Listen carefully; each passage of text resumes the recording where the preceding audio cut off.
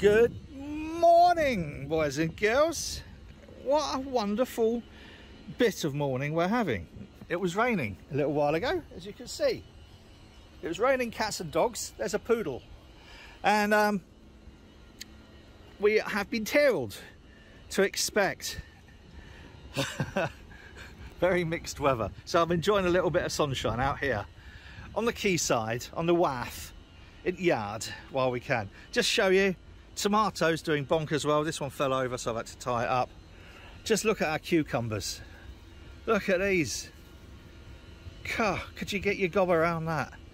And radishes and flowers and everything. Right, so a couple of bits of news. First off, I'm just going to show you what's happening in the meadow, because me and Marley went to the meadow, didn't we? And it was good, and we're going to try and save it from being builded on. Are you eating grass again? We're back in the meadow, look. Some people will remember that about 3 years ago I got a sack of poppy seeds for a number of, well, big, it's is it 10 kilo, 5 kilo? No, it must have been 10 kilos, bloody heavy, of poppy seeds, and threw them all around here. Well, they worked. However, someone's been around and mowed some nice paths in here, and I'm hoping that that might be the start of us trying to claim this as a village green. Marley, are you eating grass, darling? Is it nice grass? Is it? Do we like this grass? Because it would be a terrible shame were they to rip all this up and put 700 houses on here, which is what the plan is. You can ask yourself one fundamental question. If you look at this on Google Earth, you know, Google Maps, and do the aerial view, ask yourself, 700 houses? They're not going to be they're not going to be anything other than little boxes on the hillside. Little boxes made of ticky-tacky. It's the theme from an American TV series, sitcom. But it will give you an idea. 700 houses. Nope, they ain't gonna be no quality houses. Are they, Marley? Bring it!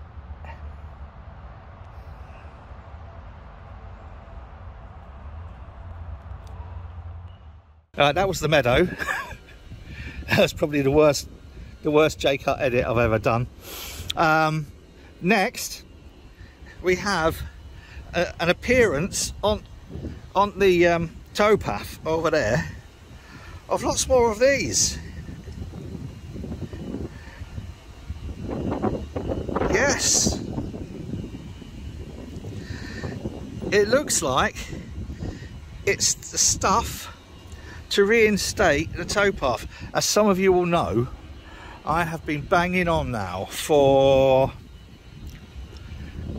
well, since we got this place anyway, 10 years, 9 years, but longer than that, since we've been using the canal, about the dire state of the towpath. It really is criminal.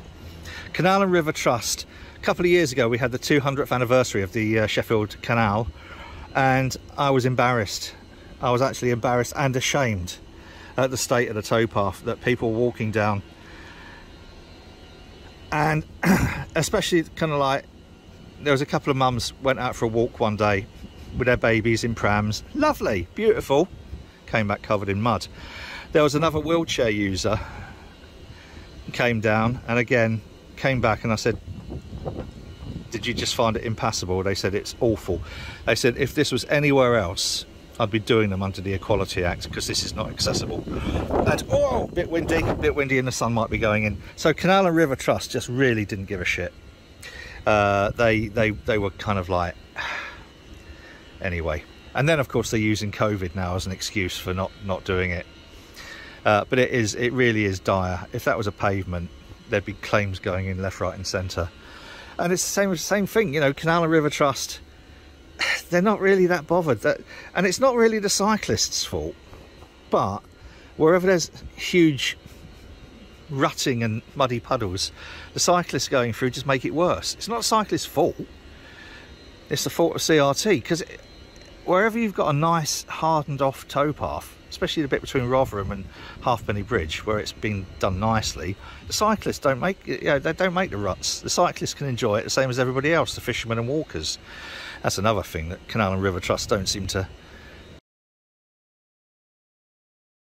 really prioritise. Boaters, they don't really like boaters, they're an inconvenience, but they do like the people who don't pay to contribute, like the walkers and the cyclists and whatever. Anyway, that's that. I want to talk about cider. We're going to make some cider. The gig we had here last Friday, a couple of the people who turned up, hello Hendrika, etc., by the way, had this idea that they implanted in me,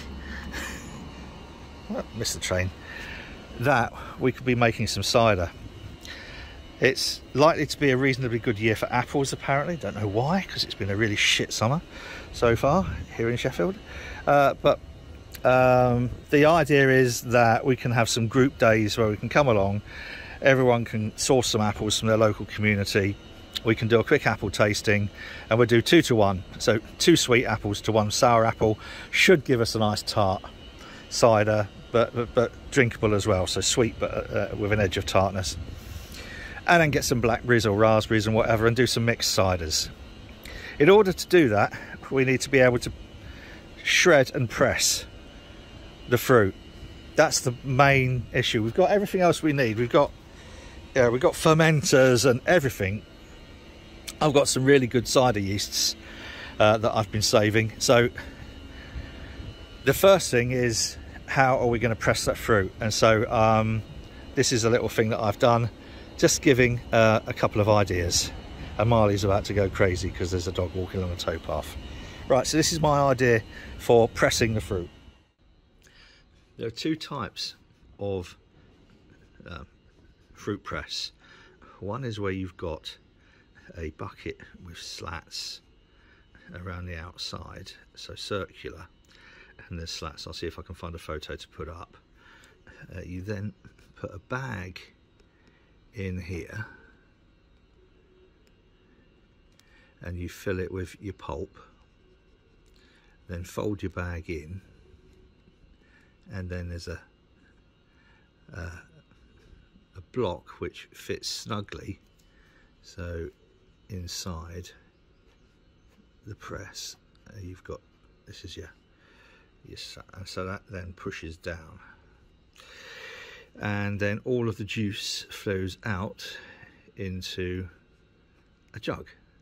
Doesn't make a lot of sense, does it? Actually, it probably does. The 2 types are you put downward pressure here, or there's a threaded bar comes up, and then you put a plate on top of your plunger, I suppose, and then you turn a collet on here with a big handle, and as that turns, this then comes down, pushes down. Now that's one type of press. The other way of doing it is a little bit like with a bench press, where you have a frame. I haven't drawn that very straight, have I? Not a lot gets straight with me. There we are. So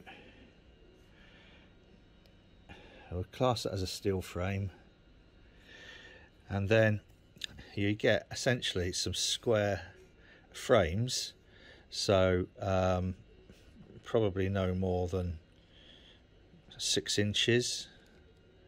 Yeah, I'm not a drawer either. I'm not a filmmaker or a drawer, and I've drawn that wrong. Doesn't matter. Look, you know what I'm getting at, don't you? All right, so that's a frame.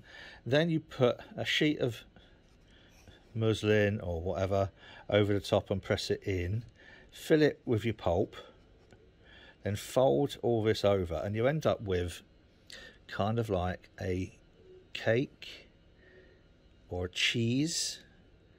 I'm making a right bollock of this, and sorry. So this is your cheese of pulp wrapped up in muslin. You take the wooden frame off, boom, and then you sit your wooden frame on there, and you put your sheet of muslin or whatever over, and you fill that full of pulp, and then you fold it over, and what you end up with is a stack of these little parcels on here, and then you put a block of wood on top and use a bottle jack to push all this down, and then the juice all sort of like pours in a tray underneath and then out into a jug. Let me show you what I mean by that. So this is my 6-ton press that I use for making the coin rings and for punching the hole out of the middle of the coin rings, and you operate it thus and it pushes down, but this then would be a plate on top of these wrapped up wadges of pulp, and as it pushes down it compresses them and all the juice would then flow. Nice juicy flow. So that's the second option. Now really there's no significant difference as far as I can see in the effectiveness of either of these, because what you're doing is you're taking the pulp and squishing it to get the juice out. I like this because I think it would be easier to build. I like this because it would look nicer. This excuse me, this we could very, very easily build, and then provided it was, if these joints here were bolted, the whole thing could literally fold flat and be packed away nicely. This would take up space. And it needs to be quite big. If we're going for this sort of size, it needs to be at least 36 litre for the sort of quantities that we're going to want to do. This isn't quite as dependent. We could do 1, 2, 4, even 8 cakes in here. We'd have the space. Now, I think that's fairly straightforward. If we can't buy it, I'd like to make it, because I don't think this would be that difficult to make, provided we can get a 20-ton bottle jack. I've seen 30-ton bottle jacks on something that sounds like amazing for about 40-50 quid. So it could be reasonably cheap to make. Here's the second thing. Before you can press anything, you need to take your apple. Look at that, not bad drawing for a start, is it? Not bad. And you need to turn it into pulp. Now there's several ways you can do that. I think it's called scratting, which sounds very, very much, never mind, scratting, which is where you have a hopper and you drop your apples in the top. You could cut them up, and then here is a wheel with either blades or sticky outy bits, and these can be homemade. If you take a block of wood which is rounded it and screw stainless steel nails in,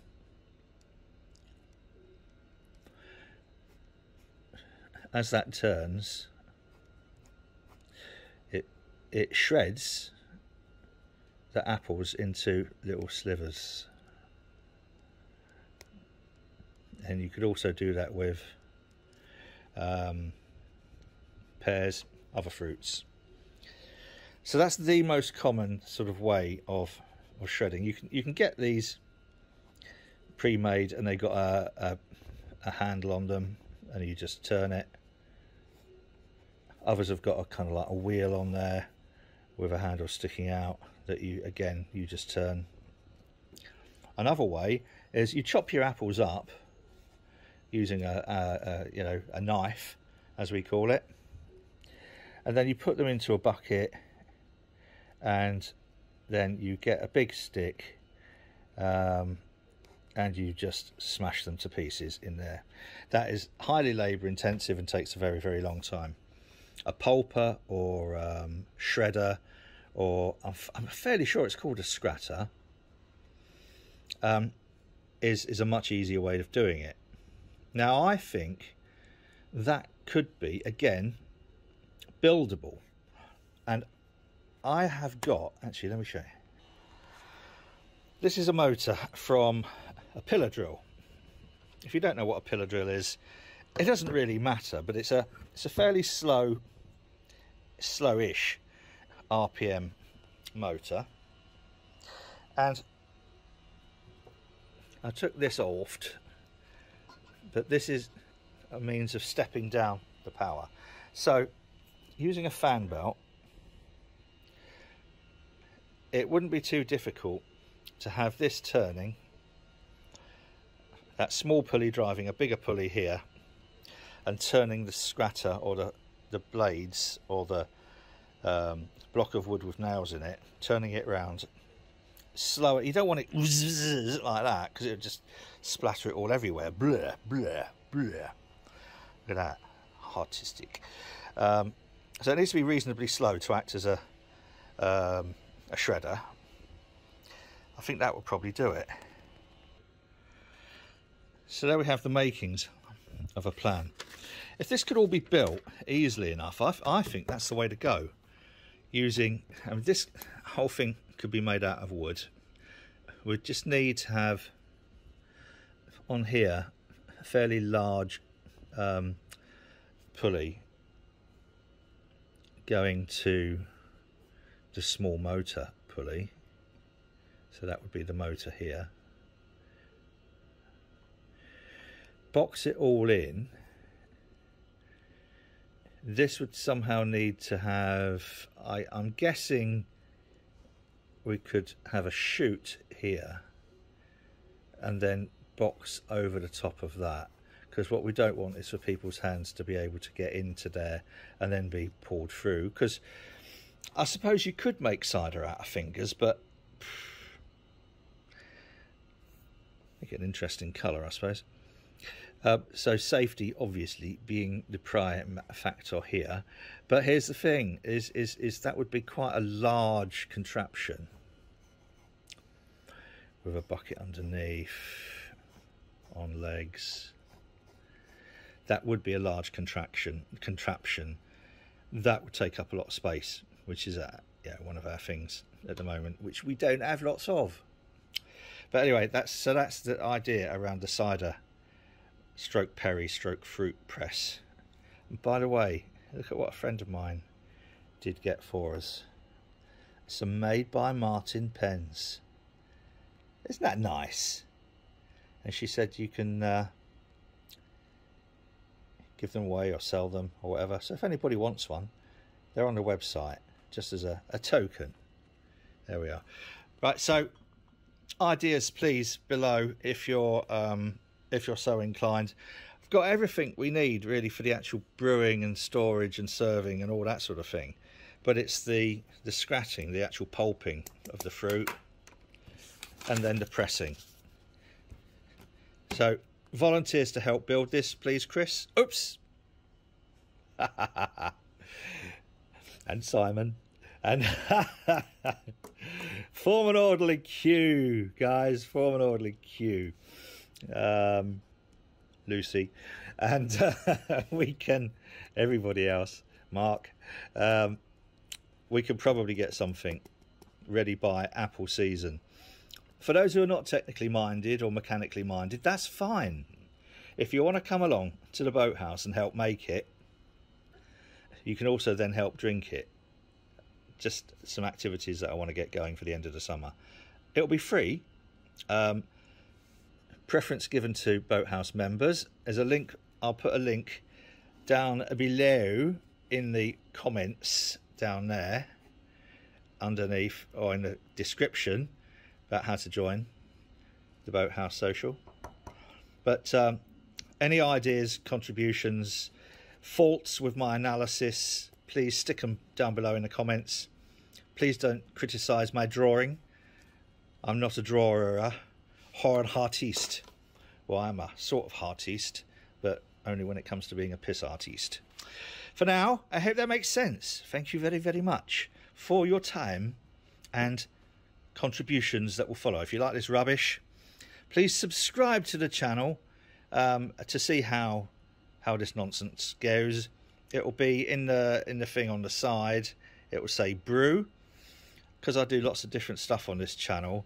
It's not designed to get billions of viewers or whatever. It's purely a little slice of my life. So I put on the left in the thumbnail what it is, whether it's boat, brew, beer, all that sort. You know what I mean? Do ya? Right. They're all 4-letter words, by the way. Cheers. Whatever you're doing, please do it safely.